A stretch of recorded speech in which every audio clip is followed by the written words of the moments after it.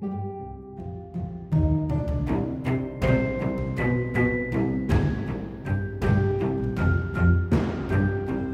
guys, my name is Dante, and welcome back to Overpaint. Today's patient is Gavin Partridge. Greetings, Mr. Dante. Gavin. Like so many other unfortunates, I'm not as good at art as I would like to be. Humble, I like it. I'm trying to teach myself illustration, however, it turns out that's quite hard. And so I turn to you, my last bastion of hope. Well, not quite, I like Jazza too, but you are certainly my favorite.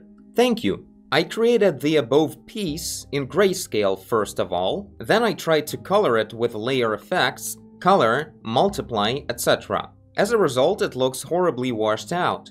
It's about two little chaps who are trying to retrieve something that the dodgy bloke in the house stole from them, but he's proper scary. I would be very interested to hear your thoughts if you have the time to spare. Keep up the good work, sir, your channel is truly inspiring. Kindest regards, Gavin. Well then, let's take a closer look, shall we?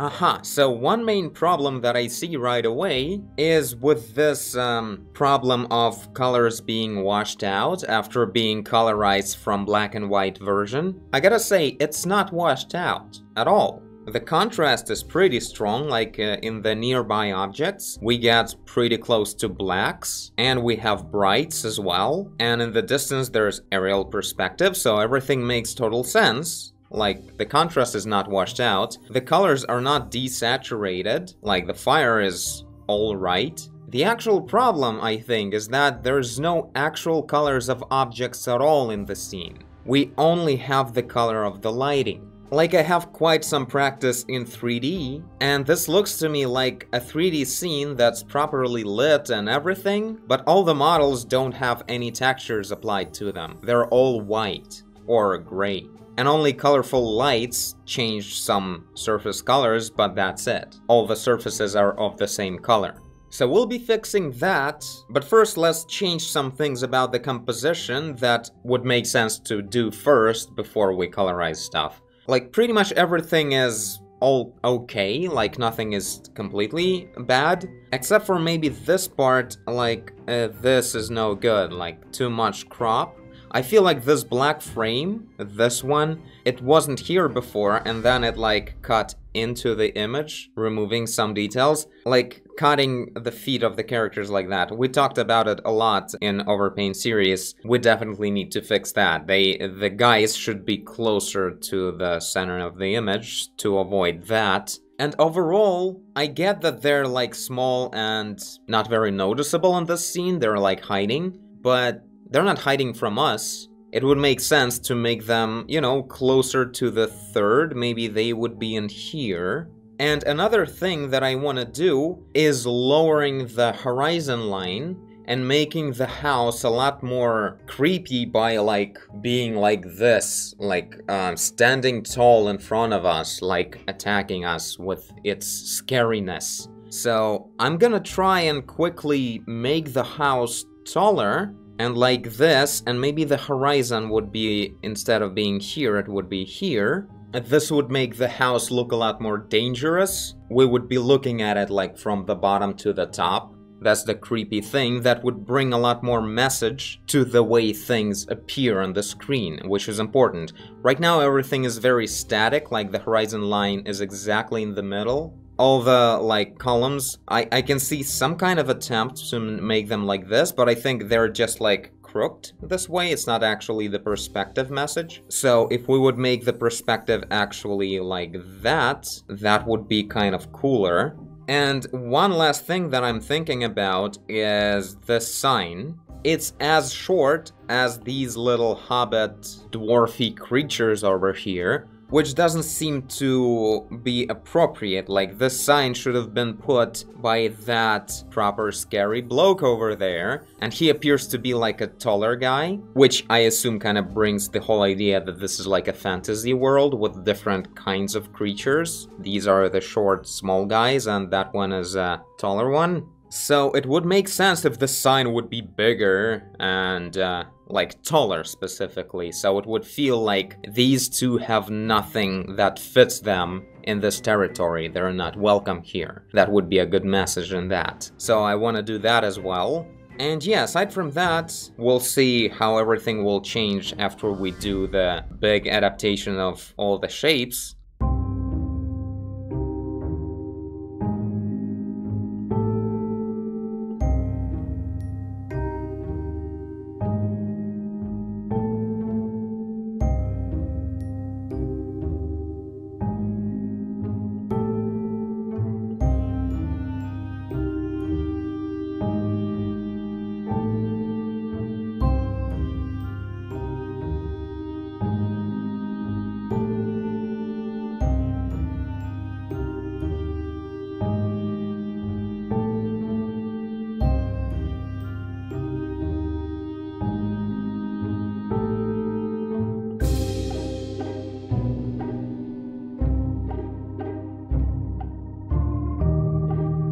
Okay, so here we are with the first set of fixes. As you can see, I pretty much got rid of a whole lot of empty space in the very center of the image, which was kind of a waste, don't you think? I still need to bring back the bridge, and the stick with the skull, it will look pretty cool when I'll bring it back. With overlapping, it's gonna look cool. But we run into one big problem. Right now, the main evil guy is over here. He's like squished in an odd way. So I'm gonna just reposition him into this window, and that'll solve it, I think. I could also just mirror the whole house. Maybe that will even work better, because I kind of want the porch to face to the right as well, so... kind of feels super odd, I don't know. It's just about what will be more work to do, really. It doesn't really matter how exactly it's positioned.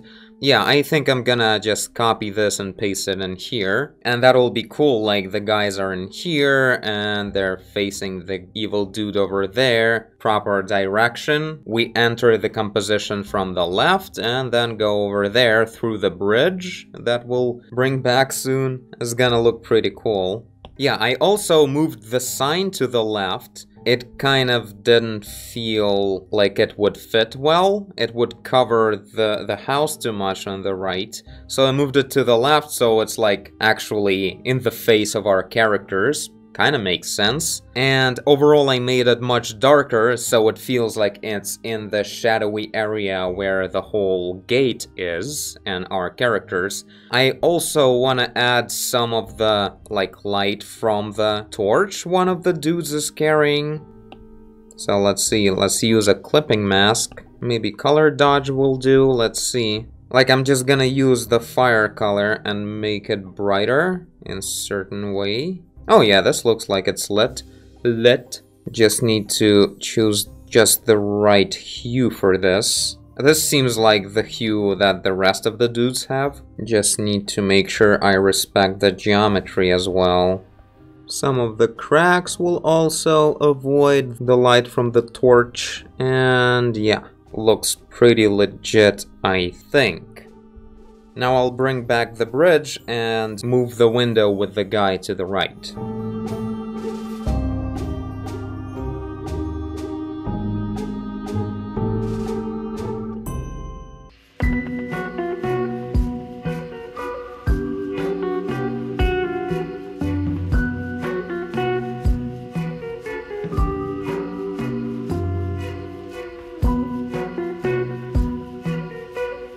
So I'm gonna introduce some parallax changes to this bridge.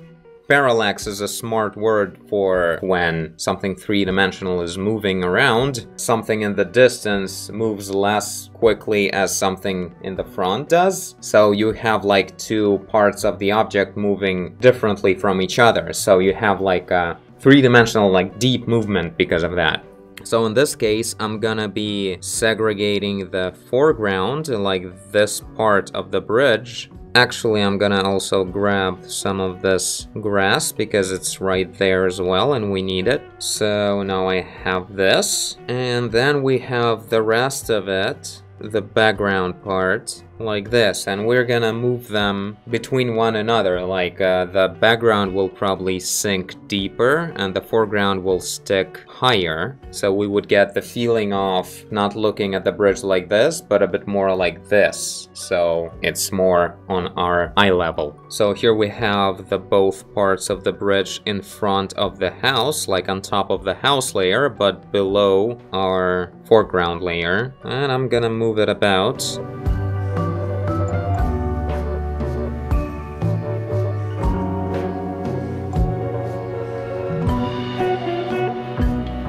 Now I'll make the skull, or skulls, a bit brighter, because they don't look white, and that's already where transitioning to actually colorizing actual objects. By the way, is that a swastika over there? He is a proper scary bloke.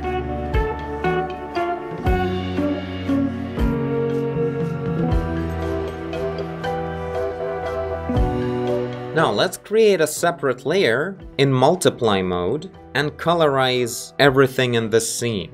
Because right now, as I said, everything is just pretty much gray. New layer, multiply, and the moment we start, like, I'm gonna be thinking the ground. It's like middle brown color or something. So I'm gonna go with this, because it may be kind of a sandy soil or not. It depends on what we want to see. I'm gonna start with like really covering everything and then add all the colorful details on top of it separately. Not separately, in this layer, just on top of it. Actually using the clipping mask for the foreground layer, I think it will be better. The distant layer, where the house is and the rest of the background, it needs to be more washed out anyway. Like the ground in the distance will be not as saturated and dark as it is in the foreground, so no need to have it all in one layer. Now stones could actually remain just gray as they are, but to not make them like white marble or something, I'll darken them just a little bit, so they would actually be gray, not white. Now, I'll continue doing this, but you already may see the problem with all of this. Like, even if I remove the fire from the equation, like the ground and the stone, they're colorized and all, but they do appear really dark. It's just the fact, because we're multiplying with certain color on top of already pretty dim picture. Like, it was meant to be finalized this way, and it kind of looks like everything's white, but the whole scene is just really dark. And then on top of that, we make everything not white, but darker into certain colors, so the whole scene gets even darker. Too dark. So what we do is, we add an adjustment layer. This is something Photoshop also has, and RStudio Pro also happens to have it, which is really cool. This is like real-time color correction layers, whatever, if you don't know what this is. So I'm gonna be using like curves, I guess, because it's clear what exactly we're doing. Like, I'm increasing the brightness by bringing closer the whitest point. It's gonna be like, well, maybe this bright. We'll adjust some stuff later, but the important thing here is that this layer is on top of all the layers underneath, and it will be making everything brighter in real time all of the time. Without any losses in the picture, like in here you kind of can see the losses, but if I'll paint with darker color on top, you see we bring back all the details that were overexposed, and that's exactly what we need.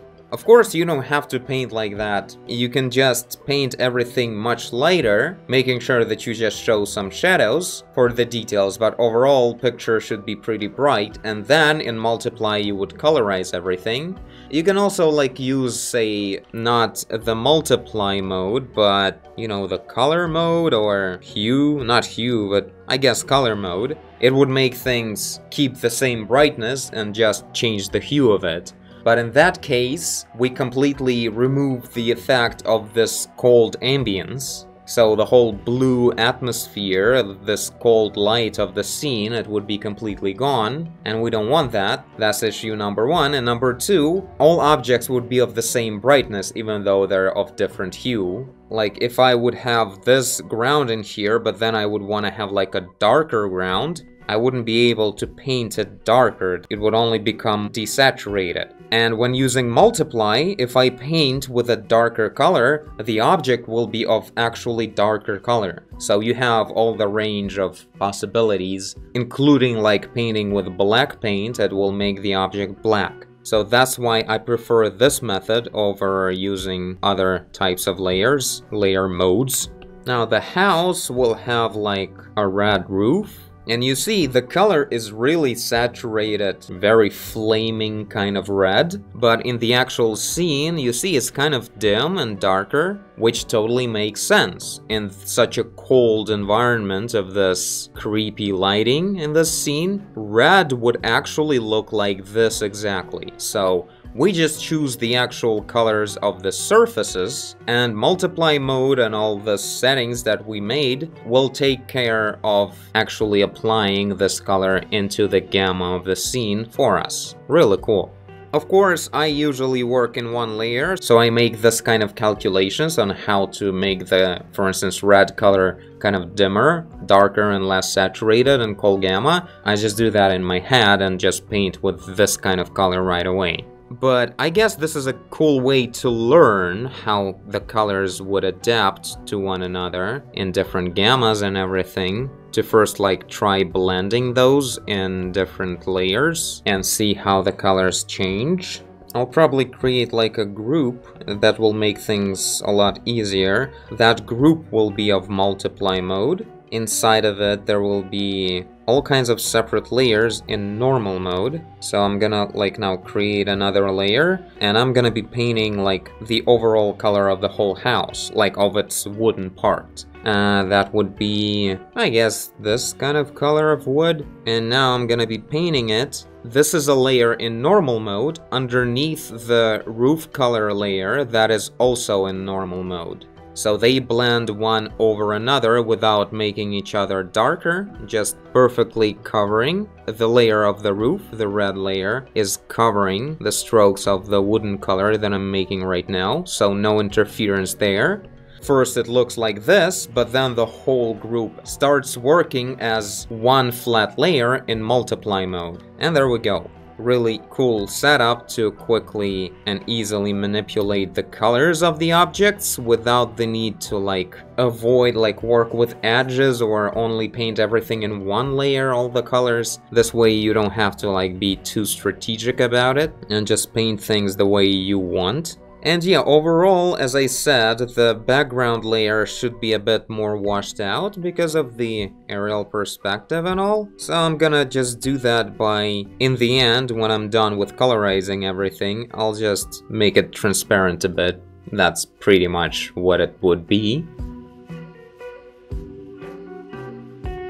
Yeah, it's a good idea to use the color picker tool in Photoshop or in Krita or in any other app. Usually if you would go to the like eyedropper tool, there should be a mode like of picking up colors from only the current layer, not all layers. This way it will make your life much easier, so you would be able to actually grab the colors of your layer and get back to painting instead of picking up the darkened color after it's multiplied. So for working in multiple layers, this is a good idea to do that. It's pretty cool to see how the whole picture kind of becomes more alive when we're colorizing certain details, like these stones are white, the wood is brown, the roof is red, looking pretty cool already. So yeah, I'm gonna go ahead and walk all over the picture and colorize the rest of it and see what happens.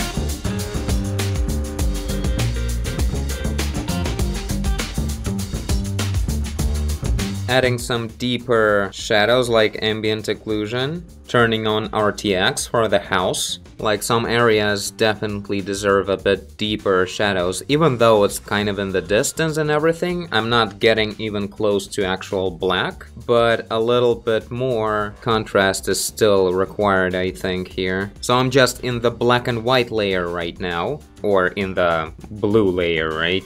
In this is where I'm painting, and everything else on top is just colorizing stuff automatically.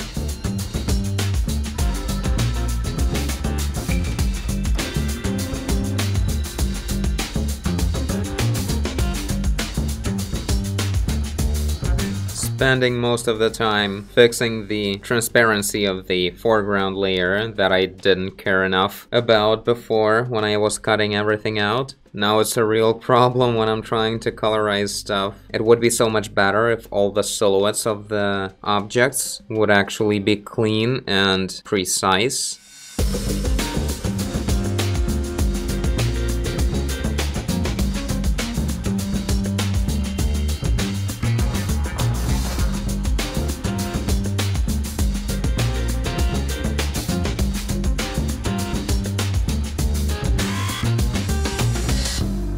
Alright, that's pretty good, so I more or less colorized pretty much everything. Like, the silhouettes of the trees in the background, they don't require that, they're way too deep into the aerial perspective, so they've lost their colors. So what I'm gonna do now is I'll probably duplicate everything and merge it down. Seems like it worked out. So yeah, with any kind of multi-layer work, if you're like trying to create an actual painting, there's always a moment where you need to merge everything together and just polish the final look. Because jumping back and forth between the layers all of the time until the very end, it's not gonna work out well.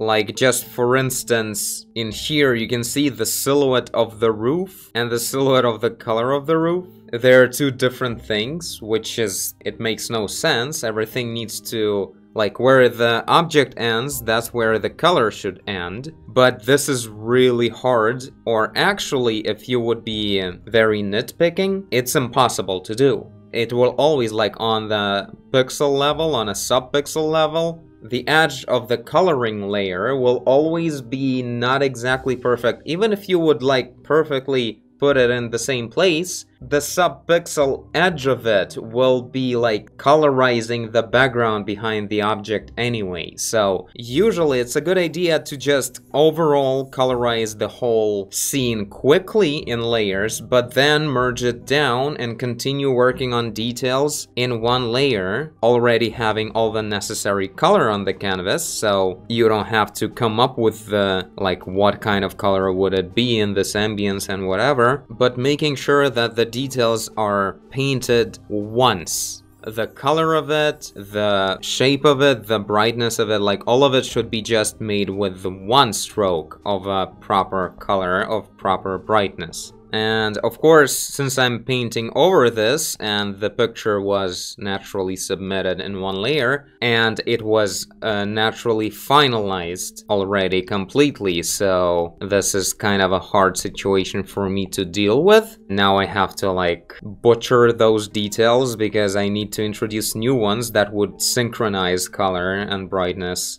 And those are the reasons why I don't really like working in separate layers. Not to mention, like, this fiasco with perfectly cutting out the foreground and then having a problem with that. And just constantly confusing which layer you're in at the moment when you're trying to paint this or that. You shouldn't be thinking about those things. You should be thinking about what you want to see on the canvas, like how to paint. It's a hard enough task on its own. And the whole mess with layers only makes it more complicated where it shouldn't be. So yeah, that's my opinion on that. But of course, if you just build up, if you just start the painting, I guess it kind of makes sense to, especially if you like follow the sketch, if you already specified everything, the composition, the characters, the objects, and the whole scene, and you just follow it perfectly. into the finalized look, then you can work in separate layers, but only before you start introducing actual precise details. That thing is not gonna work out well if you will still be working in separate layers.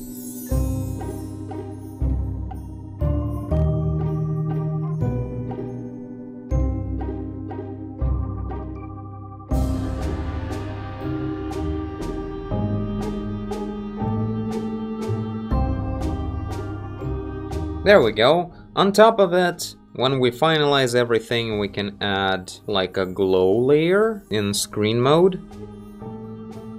Something like that. So there you go. Thank you, Gavin, for your submission. This was a very interesting, complex picture with a really cool subject to talk about on how to colorize things and what it actually means to colorize. You have to think not only on the color of the lighting, but also on the color of the objects themselves. Make sure you combine that together. In this case, the cold light of the ambience and how it will be distorting all the colors of the objects in the scene. So using multiply plus curves or brightness or something like that to compensate the loss in brightness, that's like the most physically correct way to achieve that effect. But there's a countless of different ways to colorize a black and white pictures as well, so you can look that up, I guess. This is my way.